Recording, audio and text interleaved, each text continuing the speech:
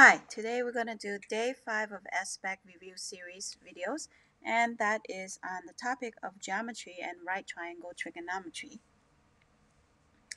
Number 14, Katie decides to paint only the walls of 3 bedrooms in her house. Each room has a door, closet, and a window.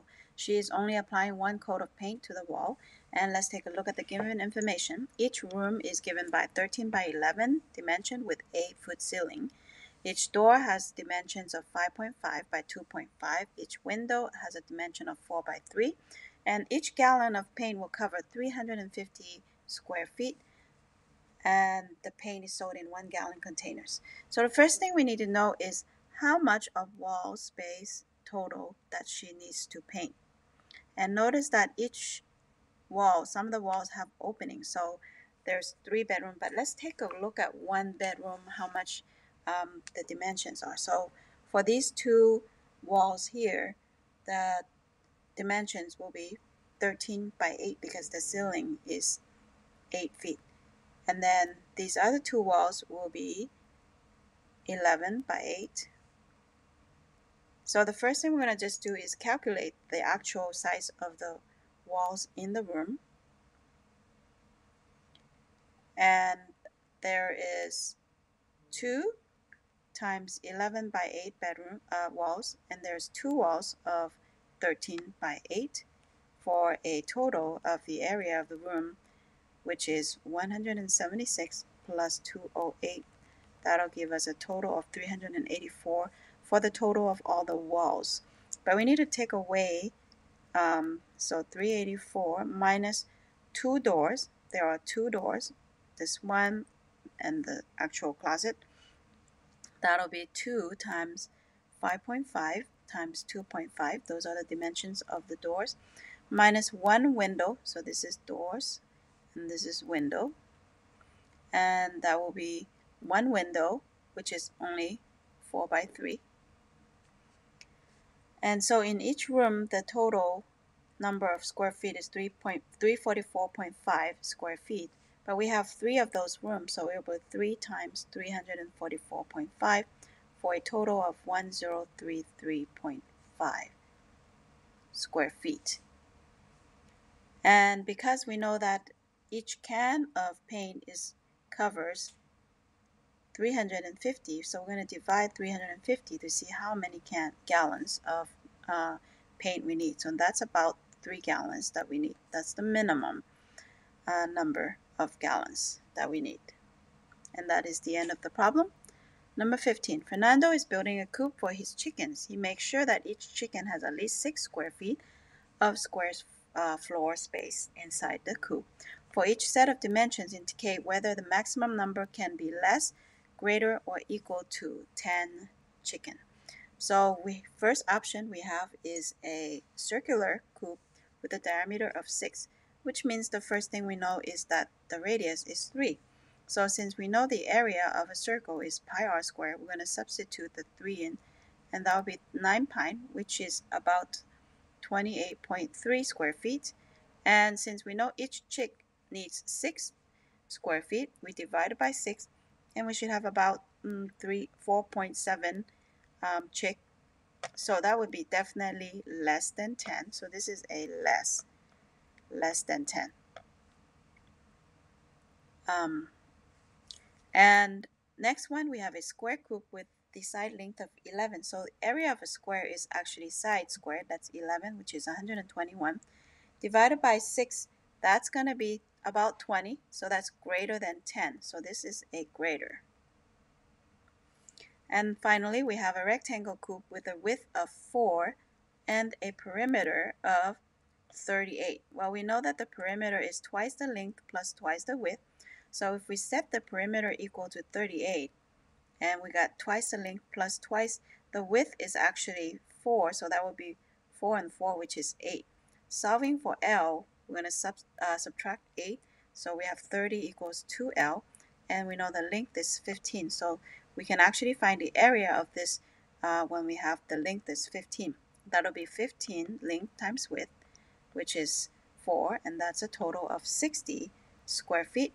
And dividing by 6, and that is exactly 10 chicken. So we can have 10 chicken. So this is equal to. And those are the answers for this problem. Next, Anthony is designing a truss which is in a shape of a triangle with sides of 4 feet and 12 feet. So we know that there's 4 and there's a side with 12. He is trying to determine possible lengths for the third side of the design. Determine an inequality that shows all possible values in feet for the length of the third side. So we're going to let the third side be x. And so if we assume that x is the shortest, then that will be using the triangle inequality theorem, that any two sides add up will be greater than the third side. So x plus 4 should be greater than 12. And subtracting 4, we have x is greater than 8. And then if we assume that x is the longest side, then that will be the two shortest side will be 4 plus 12 should be greater than x. And we have 16 is greater than x. And then turn it around. If we actually combine these two inequalities, we will have x is greater than 8 but less than 16. And so this is the inequality that we can use to represent the possible sides of the third side of the triangle. Number 17, Nicole is building a swing set on a flat surface. The legs of the swing set are each 96 inches long. The maximum distance between the legs should be 62, as shown in the figure. The horizontal support is 32 feet. So we're going to label 32 here. And this side, assuming it's 62, and it's going to be 96 inch for this side. How far is the top of the bar, the top of the legs? Nicole should attach the support. So we are being asked to find out how far this side is. So if we actually redraw the triangles into the smaller one and the big one, we have the smaller triangle with x and 32 dimension, and the big one with a 96 and 62. Those are all inches. So we set up the proportion x over 96 should equal to 32 over 62. Cross multiplying, we have 62x is equal to 3072, and then divided by 62, we have exactly x equal 32 inches. And so that over here, it should be 32 inches for the support. That's the end of the problem. Number 18. Christine's grandfather gave her an old lamp that needs a new lampshade. She wants to buy some fabric to make a new lampshade. And the given information, the lampshade is 12 inches tall. And the diameter of the top is 8 inches, which means the radius is going to be 4. The diameter of the bottom is 14, which means the second radius is actually 7 inches. So we have a formula here, and we're just going to straight plug in to find out the amount of the fabric that she's going to need. So we're going to find the area for the fabric. So we're looking for this part of the shade. And so the formula is pi times r1, which we know is 4, plus r2, which we know is 7, times the square root of h squared. Well, we know the height is 12, so we're going to square 12, plus r2 minus r1, that's going to be 7 minus 4, and squared. And we're going to just simplify this. We got 11 pi in front, square root of 144, plus 3 squared, which is 9. And so we have 11 pi times the square root of 12 point, actually the square root of 153. 153. And if we multiply all of that together, we have the approximate area is 427.45 square inches. And that's how much area the fabric will need to make the lampshade. And number 19, Celine wants to buy an air conditioner for her bedroom. She has been told that the air conditioner needs to have 20 BTUs of thermal units per square feet to cool her bedroom. Her bedroom measures 11 by 15. Find the number of BTUs needed to cool her bedroom. So the first thing we know is that the area of her rectangular room is given by length times width, so that's 11 times 15, which is 165 square feet. So we know that each square foot needs 20 BTU. So we're going to just multiply 165 times 20 BTU. And so we're going to need 3,300 BTUs for the room. And that is the end of 19. And number 20, which type of transformation is described by x going to x negative y? So if we have a point xy, assuming that it's going to be here, xy, then x negative y would mean the point is going to end up being, here is positive y, and here is negative. And it's going to be over here. So it turns out that x negative y is actually a reflection across the x-axis. So the answer is a reflection across the x-axis. That is answer choice B. End of the problem. Number 21, consider this right triangle. Determine whether each equation is correct. So we have this triangle here. Let's take a look at each one. The sine of angle F is equal to 3 over 5. Well, let's take a look at sine of F, which is opposite. The sine is opposite of hypotenuse. Cosine is adjacent of hypotenuse, and the tangent is opposite over adjacent. So for the sine, it's going to be opposite, which is 15 over hypotenuse, which is 25. And we can actually reduce that to 3/5. So this is actually true. Next, we have the cosine of D. Well, we know that the cosine of an angle is given by A over H. So that's the adjacent side. That's going to be 15 over the hypotenuse, which is, again, 25. And it should, according to this formula, should be 3/5. And so the answer is actually not right. So this is false. And next, we have tangent of angle D. The tangent is given by opposite over adjacent, so that would be 20 over 15. And so that should actually be 4 over 3, and so this is actually false again. Next, we have the cosine of F. Cosine is actually adjacent, so that will be 20 over hypotenuse 25, and it should be 4 over 5, so this is actually true. The sine of D is opposite over hypotenuse, so that's 20 over 25, and that's also true, 4/5. And finally, tangent of F, that's opposite, which is 15 over adjacent, which is 20. That should be 3 over 5. So this one is 3 over 4. So this one is actually false. And that's the end of the problem. Number 22, Justin proves that any point on the perpendicular bisector of a segment is equidistant from the endpoints of the segment. His proof is shown. And let's take a look at the given. JK is perpendicular bisector of LM. So here we have a perpendicular bisector. And we want to prove that LP is equal to MP, or congruent. And so the first step is given. And next step is that KL is congruent to KM, and that should be by the definition of perpendicular bisector because it cuts the segment into 2 equal parts. Next, we have angle PKL is congruent to angle PKM. So those two, because we are given that this is a right angle, and therefore the other side must also be a right angle. That's the definition of congruent of right angles. Next, we have KP is congruent to KP, and that's a reflexive property.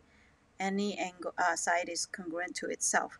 So based on what we have so far, we have identified a side, an angle, and a side. So therefore, those two triangles on the left, 1 and 2, are actually congruent by the side angle side triangle congruence. And therefore, because those two triangles are congruent, we can say that finally, this last side right here that are corresponding are congruent to each other. And the reason is CPCTC, which means corresponding parts of congruent triangles are congruent. So the answer is part C.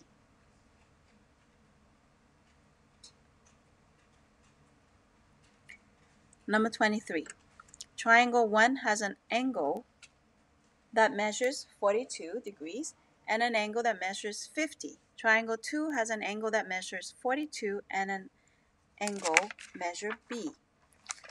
And B is not equal to 50 degrees. So they want to know, based on the information, Johnny claims that triangle 1 and triangle 2 cannot be similar. And let's go ahead and do a sketch. And what value of B in degrees will refute Johnny's claim?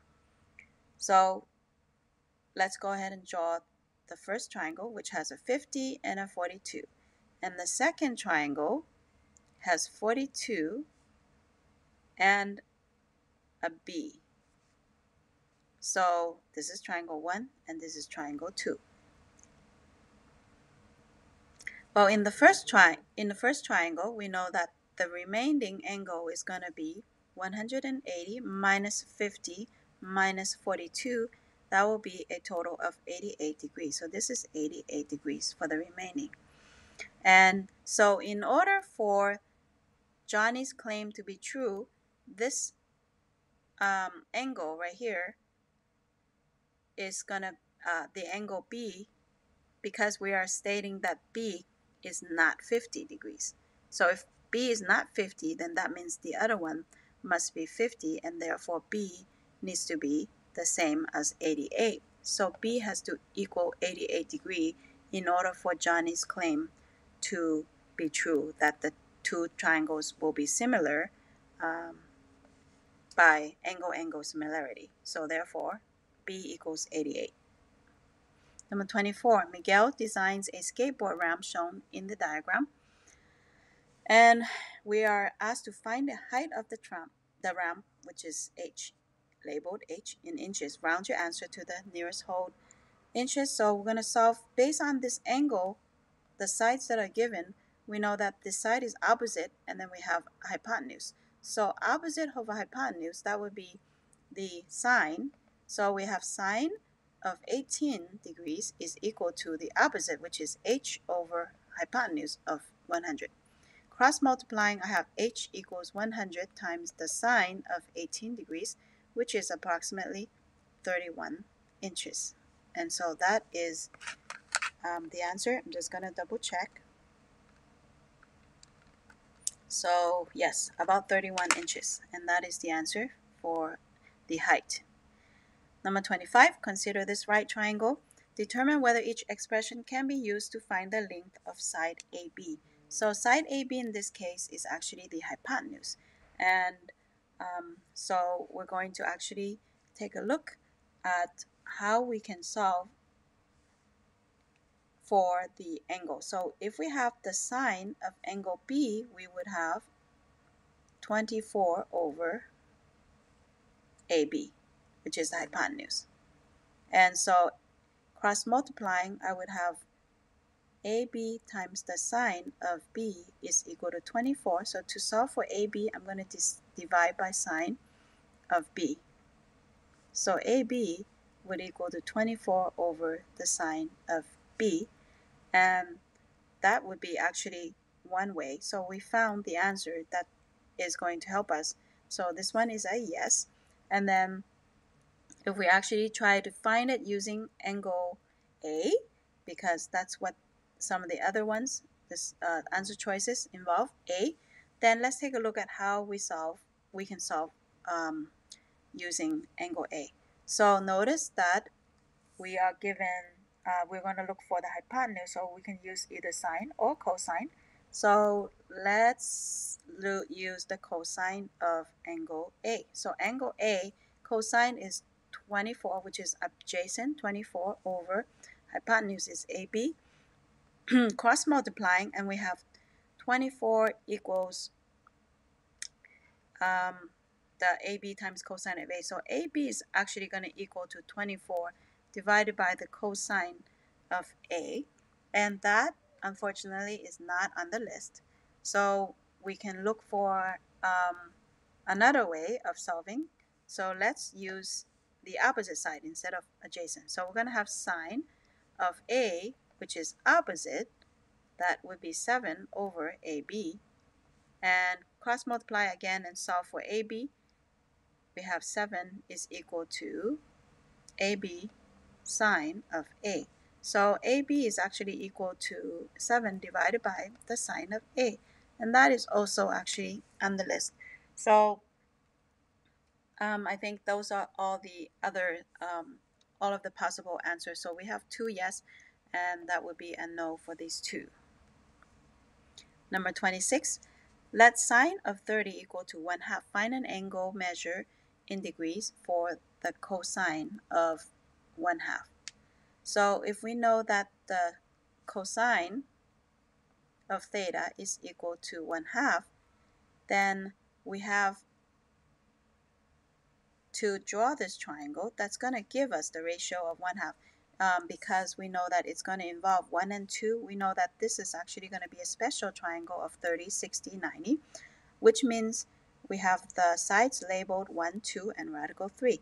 So based on this, sine of 30 is going to give us 1/2. So the sine of 30 degree will give us 1/2. So this is the given information. Using that, we can obtain the graph in this drawing. So we know that the sine is 30. And we have a theorem that says the sine of one angle is the cosine. So the sine of 30 is actually equal to the cosine of 60 degrees. So we know that, again, the sine of 30 is the cosine of the complementary, which means we learned this in IM2, 30, 90 minus 30, which it means the cosine of 60 degree.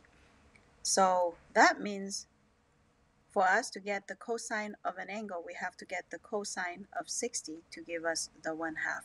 So the answer is angle 60 will be the cosine. That will give us 1/2. Number 27, consider this right triangle. Find the length of BC. And BC is here. We're going to label it, and we're going to call it X to the nearest tenth. So based on the angle and the 2 sides that are given, we have opposite and hypotenuse. So that clearly gives us sine of 25 degrees. So sine of 25 will give us x over 18. Cross multiplying, I will have x is equal to 18 times the sine of 25 degree, which gives us approximately 7.6 units square. And that's what the missing length is. Number 28, consider this right triangle. Again, this problem is very similar to the one that we just did earlier. We are asked to determine if AB can be found using these setups. So it actually is easier if we're just going to set up each one of them that has the actual answer. So we can determine if each one of them is a yes. So first, we're going to take a look at the cosine of A. So cosine of A is opposite, which is 14 over hypotenuse AB. And we're going to solve for AB. So it turns out that 14 equals AB times the cosine of A. So AB is actually equal to 14 over cosine of A. And so that is not on the list. So we don't see anything here that's on this list. So let's try the sine of B. So the sine of B is actually equal to the opposite, which is 48 over AB. Again, cross multiplying, I have 48 equals AB times the sine of B. To solve for AB, I'm going to divide sine B on both sides. So AB is going to equal to 48 over the sine of B. And that is actually a true answer. So that one is a yes. Next, we're going to look for tangent of B. The tangent of B is the opposite, which is 48, over adjacent, which is 14. So to find, we actually cannot find B, tangent of B in this relationship right here. We have 48 equals tangent of B, so we're not going to be able to find this one. So let's go ahead and try using so let's try involving, because we need to solve for AB, so we need to set up something that involves AB. So let's try cosine of, actually let's try I don't think there's anything else to try, because notice that the tangent of A and B will only involve the two sides that are given, which means it does not involve the hypotenuse, which is what we're trying to solve. So therefore, in order for us to set up the correct way, we have to involve AB, which means it has to be hypotenuse. So tangent cannot be used to solve for any one of them. And we already said that sine of B is the answer, and when we set up for cosine of A, it does not look like the answer. So one of only, actually we're going to try solving for the cosine. So let's find the cosine of angle A. So the cosine of angle A, let's double check, is actually, I set it up wrong here. Cosine of A should actually be 48 over AB. So it's actually 48. So it turns out that the cosine of cosine of A actually is correct. So we have two yes answers. I apologize for my mistake. So it should be 48 over cosine of A. So we have two yes answers and two no's.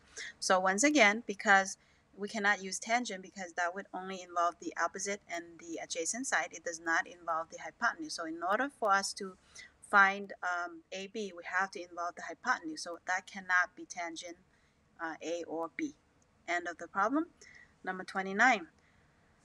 Jose is designing a handrail for a staircase and needs to determine what the length of the handrail will be. So if we call this X right here, the handrail, the actual length, the top of the handrail will be 6 feet. So we have the triangle already labeled here. Will be at 6 feet here, and the angle is 23.5. Find the length in feet. So based on this picture here, the angle 23.5 and the two sides that are given, that will be opposite and hypotenuse. So that will be a sine. Sine of 23.5 is equal to 6 over x. Cross multiplying, and I have x times the sine of 23.5 equals 6, and then x equal to 6 over the sine of 23.5 degrees, which is approximately 15 feet. So that will be the length of the rail. Number 30, triangle ABC is similar to triangle DEF. And so let's look at what we need to do. Choose all angles that have a sine of 5 over 13. So we're going to look at the ratios. So let's take a look at the sine of angle A. Sine of angle A is going to be 5, which is opposite, over 13. And so the side that is going to have the same ratio should be the one that is corresponding to A, which means A and D are corresponding. So we have A and we should have D that is corresponding. And I think that is the only one that is going to be. And let's actually try for, so yeah, so then angle D is the only one that's going to be corresponding to A. And so those are the two angles that are corresponding. 31, consider this right triangle. Find the length of the side CA to the nearest 10th. And that is looking for this side right here. So based on that, it's going to be on the angle, opposite and adjacent, that will be tangent of 28 degrees, which is 4 over x. So opposite over adjacent. Cross multiplying, I have x times tangent of 28 is equal to 4, and then x is 4 over tangent of 28 degrees, which is approximately 7.5. And that is the answer to the nearest 10th. Number 32, Gabby climbs 138 feet to the top of the Freedom Monument. She looks down and sees her friend who is standing at point B in the diagram. So we have a figure of the representation of the case. Find the measure of angle depression, angle A, right here, round to the nearest whole degree. So based on this, we have the angle A, which is opposite side and adjacent side. So that will be tangent of angle A is equal to 138 opposite side over adjacent 54. So we have A equals taking the inverse of both sides. That will get rid of the tangent. So tangent inverse of both sides. That's going to cancel out the tangent. So we have tangent inverse of 138 over 54, which gives us the angle of approximately 69 degrees. So this angle of depression is 69 degrees.